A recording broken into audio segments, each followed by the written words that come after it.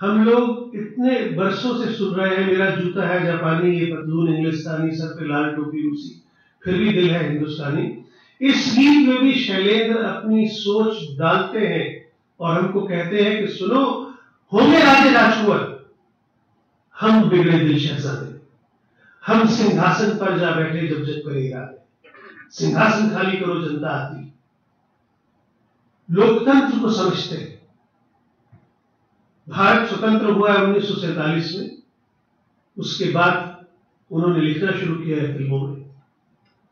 वो अपने मन की बात, भारत के सपनों की बात अपने फिल्मों में, गीतों में लिखते हैं।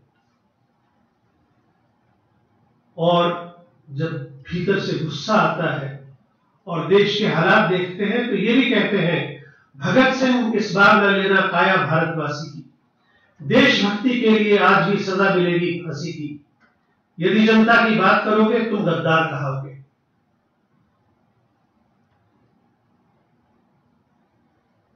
बचपन से गीत सुनते आ रहे हैं, जब कभी हड़ताल होती थी ना तो नारा लगता था, हर जोर जुल्म की टक्कर में हड़ताल हमारा नारा है, तुमने मांगे ठुकराई हैं, तुमने तोड़ा है हर वादा, छीना हमसे अनाज सस्ता, तुम चिकनी पर हो आबादा, तो अपनी भी तैयारी है तो हमने भी ललकारा है, हर जोर जुल्म की टक्कर में हड़ताल हमारा नारा है। ये ऐसे हैं गीत जो शैलेंद्र को आम आदमी, आम कामगर के साथ जोड़ते हैं।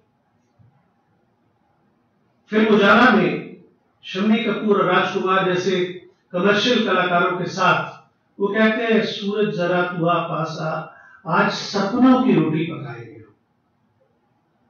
ए आसमां तू बड़ा मेहरबान, तुझको भी दावत खिलाएंगे।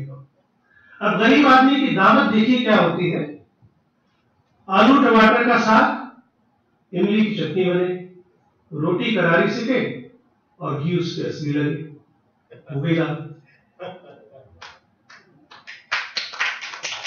और इसी फिल्म के इसी गाने में दावत से पहले शैलेंद्र आम आदमी का दर्द इस तरह से भागते हैं कि सुनने वाले की आंखों में से आंसू आ जाते हैं और कहता है कि भाई, इससे ज्यादा आम आदमी का दर्द कौन समझेगा। कहते हैं कि चूल्हा है ठंडा पड़ा, चूल्हा है ठंडा पड़ा मगर पेट में आग है, गर्मा गर्म रोटियां कितना हंसी खाब है। क्या बात।